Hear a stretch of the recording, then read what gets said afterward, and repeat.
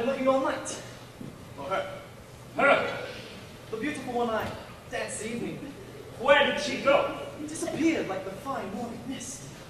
She was lovely. The loveliest. I don't know about that. I must confess that I too have found a lovely maiden. She lives here, in the woods. The woods? Yes, in the top of a tall tower that has no doors or stairs. Where? 2 leagues from here. Due east, just beyond the mossy knoll. And, how do you manage to visit? I stand beneath the tower and I say, Rapunzel! Rapunzel! Let down your hair to me! And she lowers the longest, most beautiful head of hair, yellow as coal, which I climb to her. Rapunzel! Rapunzel! What kind of a name is that? You jest. I have never heard of such a thing. I speak the truth. Why, she is just as fair and just as true as your maiden. A maiden running from a prince.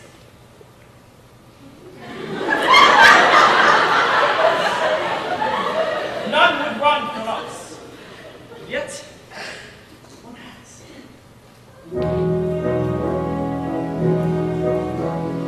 Did I abuse her, show her disdain? Why does she run from me? If I should lose her, shall I regain the heart she has won from me?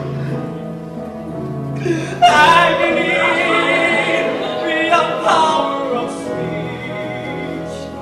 When the one thing you want is the only thing out of your reach. High in her tower, she sits by the hour, maintaining her hair. Humming and frequently humming a light-hearted air. Agony, far more painful than yours. When you know she would go with you, if there only were doors. Agony, oh, the tortures they teach. What's as intriguing or half so fatiguing as what's out of reach? Am I not sensitive, clever, well-mannered, considerate, passionate, charming, as kind as I'm handsome and heir to a throne? You are everything maidens could wish for. Then why no? Do I know?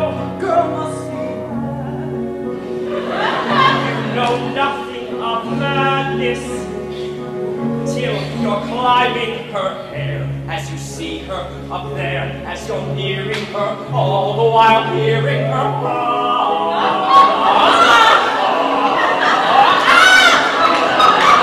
Agony music, oh, it's different for each. Always 10 steps behind, Always 10 feet below, and she's just out of reach. Agony that can cut like a knife. I must have her to